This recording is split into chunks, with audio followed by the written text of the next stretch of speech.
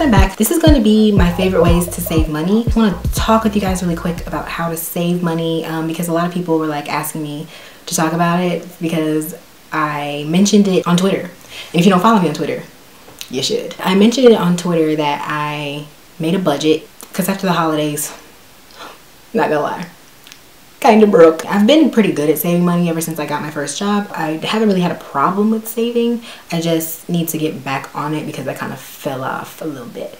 But I want to talk about different ways that I save, and excuse me if I look at my phone a lot, but I have notes. Recently I was just sitting around thinking about the different ways that I can save my money. I don't like to spend my money frivolously on stupid things and then run out right before I need it for something important. So I like to make sure that I keep up with my stuff. First, I want to talk about the number one way that I keep up with everything, and that is my phone. If you haven't seen my What's in My iPhone video, I talked about my finance app folder, which is this one right here. This is how I keep up with everything. When I'm out and about doing stuff, I have to make sure that I know exactly how much money I have on me so that I don't overspend, and so that I know which account to use and what I need to save on and all that stuff like that. I think the most important app that I have for that is my Mint app. Mint is a online site where you can sign up and put in your information, everything that you own that's under your name, like if you have a house, if you have a car, whatever, and it tells you your net worth. It also will let you know how much money you have altogether. So you can put all of your card information in there, and don't worry, it won't scam you or anything like that. It's a really, really secure site. It just tells you like how much money you spend each month. It gives you graphs and charts. It gives you different budgets that you can set so that you know where everything is going. And it'll also alert you if you spent too much, if you've gone over budgets. You can set budgets on Mint. I don't really use the budgets on Mint as much anymore. It does help me to keep up with everything that I have and knowing how much I have in all my accounts at once. So you can check it and see how much money you have in every single account at one time. You can put all your checkings and savings and all that stuff. Like I said, I have a couple of checkings accounts, but I have two primary savings accounts. One of them is a savings account that I do not touch ever, and I have that one with Capital One. And I love Capital One Savings because it doesn't take any annual fees or anything out of your account. It's just, you just put it in there and it sits and you leave it and you don't touch it. Of course, you can transfer money into it and transfer money out, but I try not to take any money out, as only when I need to. So I keep the majority of my savings in there, and I have money that automatically transfers into it each month. So when I get money into my checkings, I always send 10% of my money each month to my savings account. No exceptions. First thing I do each month is pay bills, if I need to pay any bills, and then I need to send money to my savings. Otherwise, I won't save at all. I make sure to set aside 10% of the money that I make to give back. So I always give back. I always make sure that I'm giving in some kind of way. Most of the time, it's just giving at church.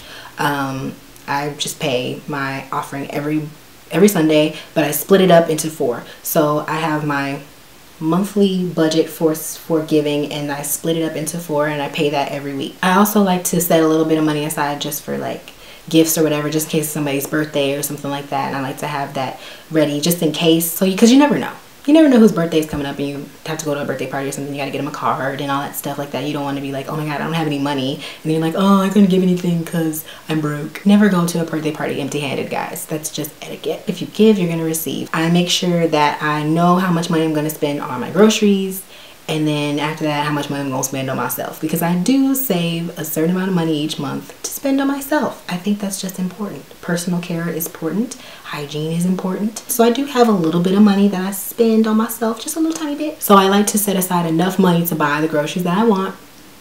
I have a Trader Joe's budget and a regular store budget.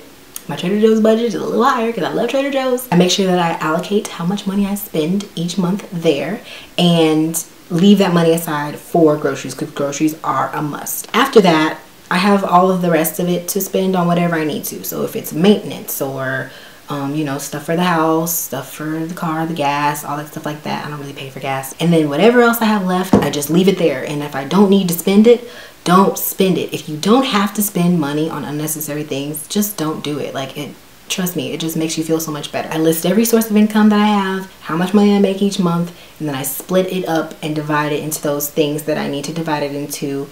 And then make sure the first of the month, if I have my money ready, first of the month or the first week of the month, I just start putting stuff away so that I'm not even looking at it. I'm not touching it. It's not gonna bother me if I don't have it because it's not even there. It's in the savings and it's chilling. Now, my other savings account that I have is with a new company called Digit. I actually really like it. It's a new company startup that they have like a system where you sign up, you link your bank account to Digit, and it's totally safe. It's not going to steal anything from you. I would never tell you guys about something that's going to steal from you. I use it personally myself. I get texts from Digit every day. It basically learns how you spend money. So it kind of monitors how much money you're spending, how much money you're making, and it takes out little bits of money every now and then, but it's never anything that you can't afford. It'll just take out a couple dollars here and there so that you're saving what you're not spending, if that makes sense. Every day, Digit texts me and lets me know my checking balance. Sometimes I just like to know how much money I have on me. I wake up in the morning and I think about all the things that I need to do that day. Getting a text from Digit that tells me how much money I have is like, oh, okay, cool. So I can spend some money today. Or, nah, shawty, you need to stay home. You don't need to spend no money today. It's really helpful in letting me know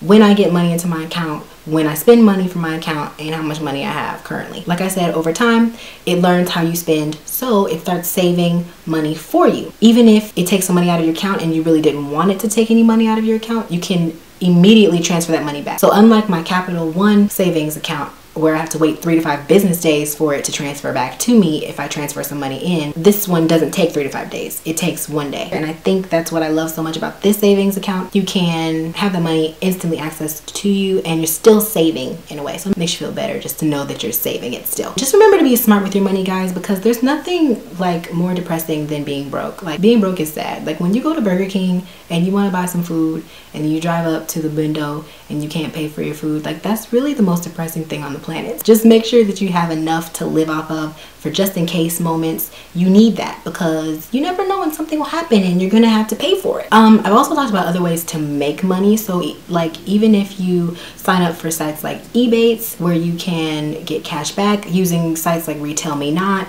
apps like Ibotta, or other ways that you can get coupons.